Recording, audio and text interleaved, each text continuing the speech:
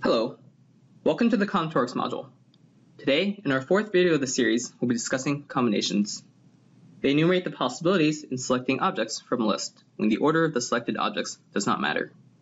This differs from the concept of permutations in the previous section because in permutations, the order of the selected object does matter.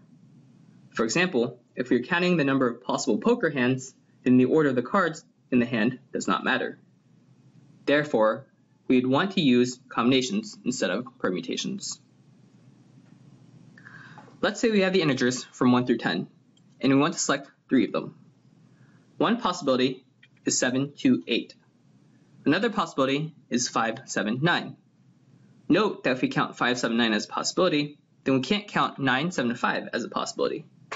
Doing so would result in a problem called overcounting, where we count each possibility multiple times, resulting in a final count that is incorrect. Alright, we're finally ready to tackle a problem. Suppose we have 3 letters, A, B, C, and we want to select 2 of them. We can just list out all the possibilities and see that there are 3 ways of doing so. But let's use the techniques of the previous section and see how far we get. So we have 2 slots for 3 letters.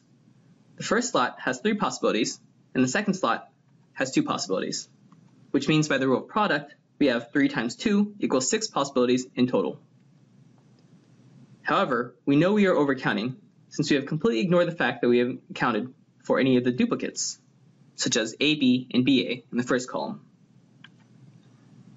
How much are we overcounting by? We notice that we've counted each possibility twice.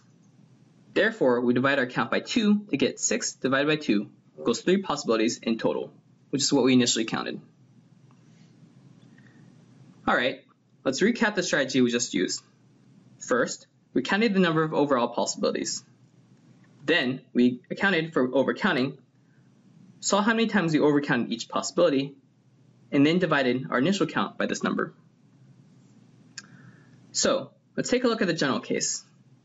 Suppose we have n objects in total, and we want to select a subset of k objects. From the permutations lessons, we know there are n factorial divided by n minus k factorial possibilities if the order of the objects matter. The question is, how many times did we overcount each of the possibilities? Well, each possibility has k objects. So, the number of ways we can rearrange the k objects is k factorial. Therefore, we've overcounted each possibility by k factorial times. So, we take the overall number of possibilities and divide it by k factorial to get the actual count. Thus, we have n factorial divided by n minus k factorial, k factorial. Now we'll take this time to introduce the binomial coefficient, pronounced n choose k, where the name comes from the concept of choosing k objects from a set of n objects. So, n choose k equals n factorial divided by n minus k factorial, k factorial, and also equals the number of ways to choose k objects from a set of n objects. That is the idea of combinations.